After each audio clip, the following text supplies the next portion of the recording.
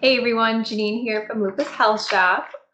Today we have a wonderful guest, Kristy Washam. She is from the Fed Up Pharmacist on Instagram. If you haven't followed her yet, you need to. She's got awesome topics and posts and full of wonderful information that is really going to help you. So thank you so much for joining us. Thanks for having me. I'm glad to be here. Absolutely. I'm really excited to have you on.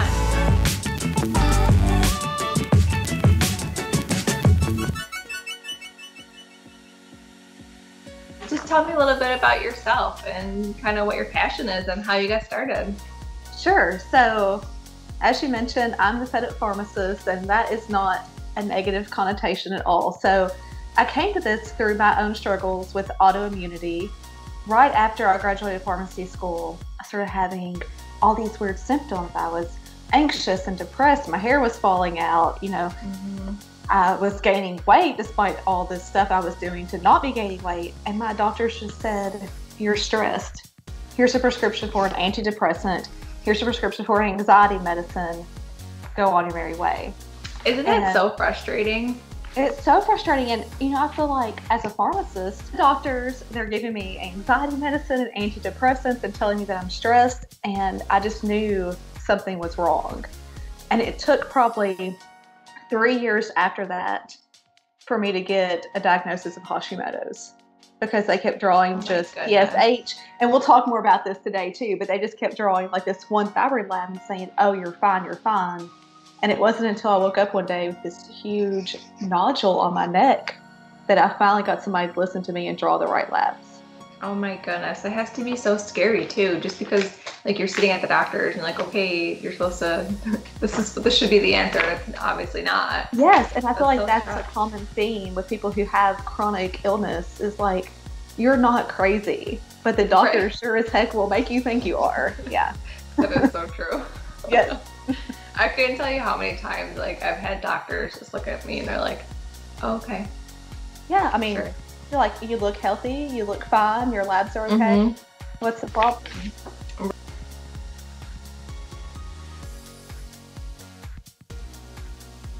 Actually, speaking of labs, so you're talking about medications, and how did you, like, what triggered in your mind that the lab work wasn't good enough, I guess? Like, what made you kind of, look into it and figure out how to dig deeper?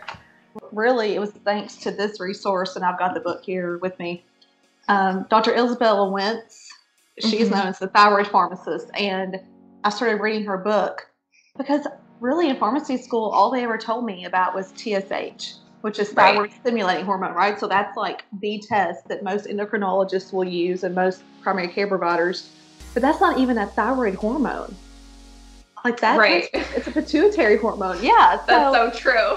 Like something's not right. And so I started reading just more and more and thought, I've got to find somebody to get these labs. And it was not easy. Even as a pharmacist, trying to convince someone that I needed to have all these labs drawn, even though I'm paying for it and it's my blood. Wow. I'm the one sacrificing, but it was hard to get somebody to draw the labs. And so I finally did, but there's a huge wide range of TSH levels from like 0.2 to maybe like 8 that your provider will say that you are normal. Right. And that's mind-blowing to me. And really, most people feel best somewhere, I don't know, like 0.5 to 2. So like a much more narrow window than what they traditionally will say is okay. Right, yeah, that's like the optimal range rather than being like a high normal or low normal. Yes, so just because you're normal doesn't mean it's optimal, right? That exactly. We're feeling our best. Yeah, I love that saying.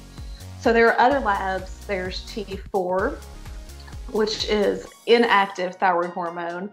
There's T3, which is our active form. And there's like processes in the body that have to happen for us to convert the inactive to active. There's also something called reverse T3, and then, as your community is really familiar with, are antibodies. And so there are antibodies like this specific to lupus. There are antibodies specific to the thyroid, and those are thyroglobulin antibodies and thyroid peroxidase antibodies. Those are big words, but so TG antibodies and TBOa antibodies. And ideally, those would be probably less than 2 if you're in remission. And I actually got mine into remission by diet. Means that you don't take a pill and it's okay, or you're taking a pill and it's under 2.0? I'm currently tapering off of thyroid medication. Oh wow, congratulations. Yeah. That's so exciting. It is exciting, but my first round I did something called the Whole30. That decreased my thyroid antibodies by 50% in 1 month. And then I thought, well, this is a fluke. Like, that was crazy. I did it again and another 50% decrease. So it's to the point that I know my dietary triggers and I essentially have no antibodies in my body. That is phenomenal. Yeah, how exciting. It's really cool. You need like a thyroid party. Yes, a thyroid party. Absolutely. Yeah, I'm tapering off. It's great. So like, so can you give us an example of how you were feeling before you started the Whole30 and the thyroid issues as compared to what symptoms you started noticing that were alleviated? Sure. So a lot of similarities, between lupus maybe and thyroid symptoms, especially hypothyroidism, which is pretty much what I'm talking about, because that's the most common, even in the lupus community, would be hypothyroidism. So common. So things like joint pain, brain fog, fatigue, my hair was falling out, and so the hair's not growing back, but it's not falling out by the handfuls anymore. It's so scary too. It's scary. Yeah, you look in the shower and you're like, oh my God, it came out of me. Do I have any hair left? But the brain fog was unreal. I was a newly practicing pharmacist, so it was scary because I couldn't remember. I would just lose train of thought like mid-sentence and not be able to complete things. So that's really gotten a lot better. That's good. So were you in school when you had these symptoms? Sorry. No, you're okay. Looking back on it, knowing what I know now, I likely was undiagnosed for probably 15 years. Oh, wow. I can look back and see, little things like my hair thinning, my skin drying out, constipation that I'd had going on for long term, but didn't know what it was. Right.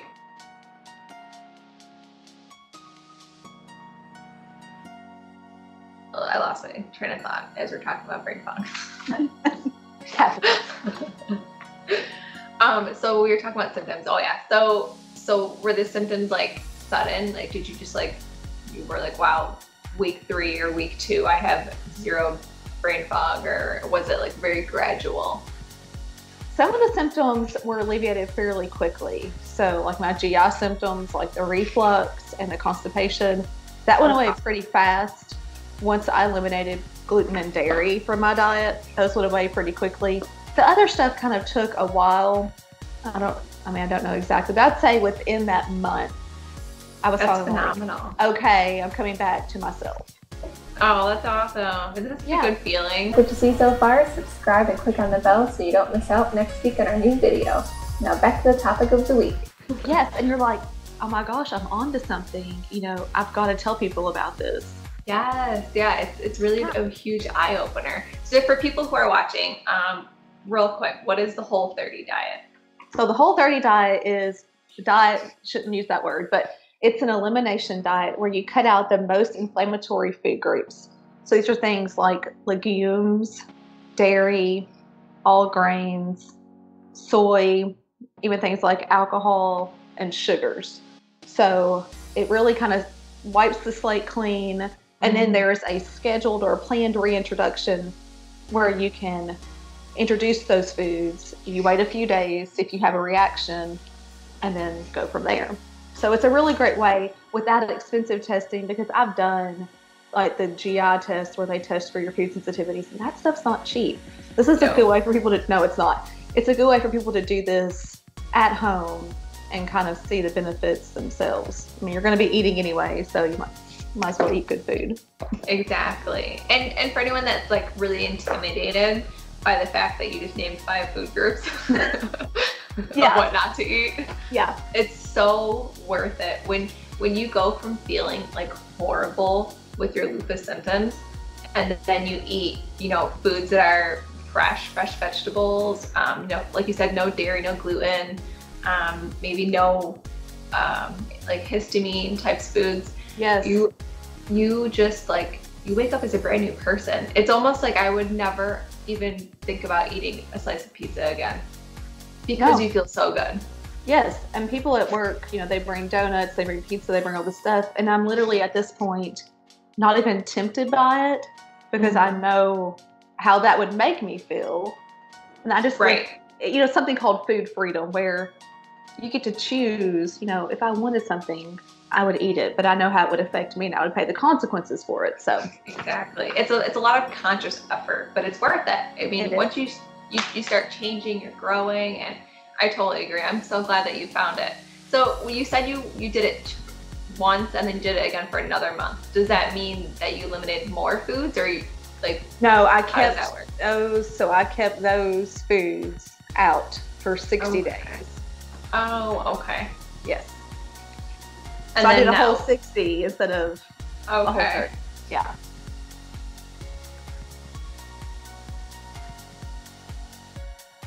From there, how do you, when you're taking your medications, do you take actually a compounded medication, or you're on Synthroid? I don't. So I actually take one of the natural desiccated thyroids. They call it NDT. So what I take is WP thyroid, which actually it's on back order. So I'm taking Nature Thyroid now. So there's WP thyroid, Nature Thyroid, and Armor, which are kind of like the natural thyroid hormones. They're derived from animal thyroid glands. So they contain biologic amounts of the T4 and T3, and also some other hormones that we don't measure as much. And for everyone watching, what does biologic mean? So biologic is natural. It's what our bodies would normally make. Okay. Yeah.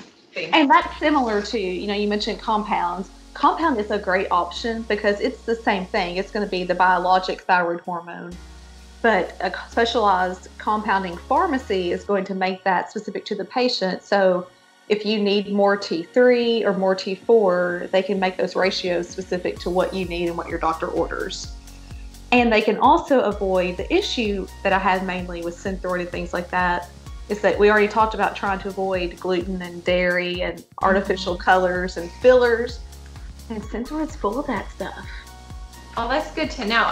So I don't take Synthroid either. I go to a compounding pharmacy for mine. And you're so right. They can make sure it's like dairy-free, egg-free, gluten-free, kosher, everything.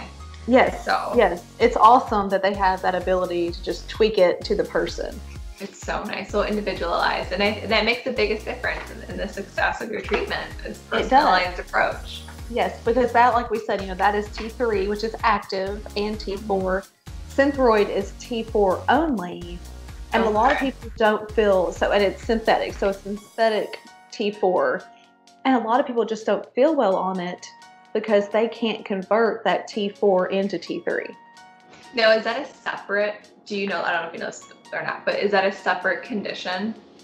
Or is it's not a separate condition, but there are things like nutrient deficiencies, dietary issues. I'm trying to think of what else.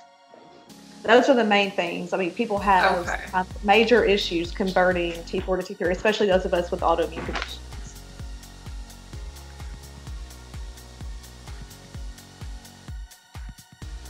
Right. I don't know if you'd actually know this either. Is there a connection between the cortisol and your thyroid with the hormone dysregulation? Or is that separate? Yes. I mean, you're talking about like adrenal issues? Yeah. Yes. So yes, all that is like in this feedback loop. I also have adrenal problems on top of my thyroid issue. Mm-hmm. And it's common with lupus too. It's underdiagnosed with lupus.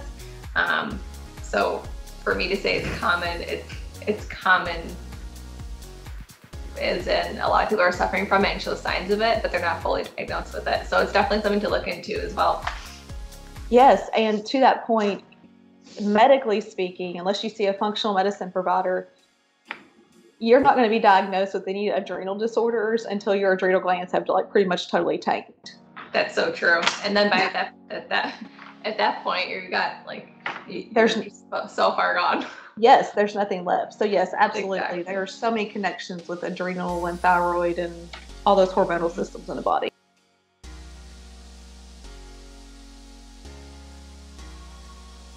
What do you suggest if someone, let's say with lupus, wants to learn more about thyroid issues, and what are the next steps and how to communicate with their doctor to take like a full thyroid panel?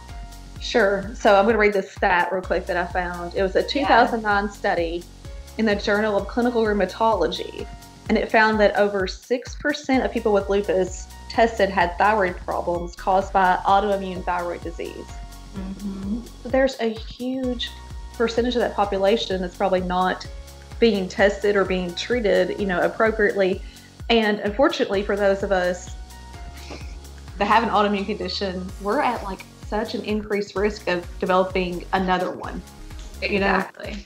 So that's something to really be cognizant of too. And so I think I would just approach my provider and say, look, I have lupus, I have an autoimmune condition, I'm still having XYZ symptom. Would you mind drawing these additional thyroid tests? And take them a list, because likely, to be honest, Janine, they're not going to know what to test for. Okay. Right. So you're going to have to literally take them this list, like Isabella Wentz has it on her website too. Take them a list, and I think I printed it off. Do you have it on your website? I don't have it, but I can absolutely link to it. Yeah, I'll try to do that. Okay. But take them the list and say, hey, this is what I want to have done. If you don't mind drawing these labs, and then see what happens. I absolutely agree. My doctor, as a side note, my doctor had no idea about like thyroid issues. She's like, oh, talk to your other doctor and see if you should be on Synthroid. And I was like, oh. Like, never mind. I'll definitely talk to my functional medicine doctor. Yeah, and for people who are on Synthroid currently, and if they say, hey, I'm just not feeling well, I'm on Synthroid, there are conversion charts that you can find online, and I'll try to post that too. You're giving me some great ideas. But I'll try to post a link, because there's an easy chart that converts Synthroid to the natural thyroids. Oh, awesome. You know what? Yes. Actually, yeah, if you could send me that link, sure. I'll post it in the description of our video whenever you're done making it on your site. Yeah, that'd be a great idea. That way people can see it. That'd be so helpful. Oh my goodness.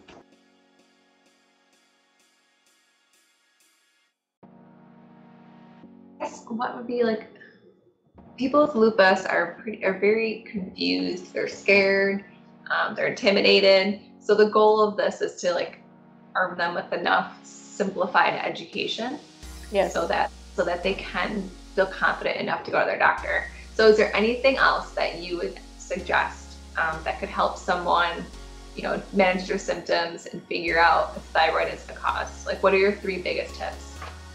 The 3 biggest tips would be to get the right tests, okay, get on the right medication, and just stand firm on what you know about your body.